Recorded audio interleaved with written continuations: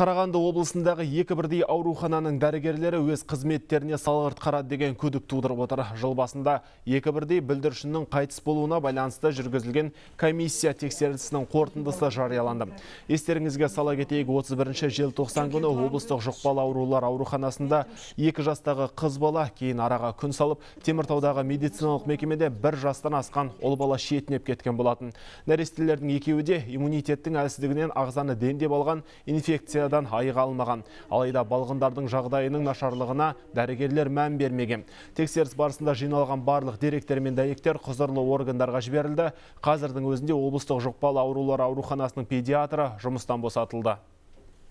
Установлено, что дежурный врач. Кезекші дәрігердің жұқпалы аурудан емдеуге біліктілігі жоқ екені анықталды. Соған қарамастан мекемеде кадр жетіспейтіндіктен педиатр міндетін атқарып келген. Яғни стационарлық қызмет көрсетуде жоқ дәрігердің орнын осылайша жапқан.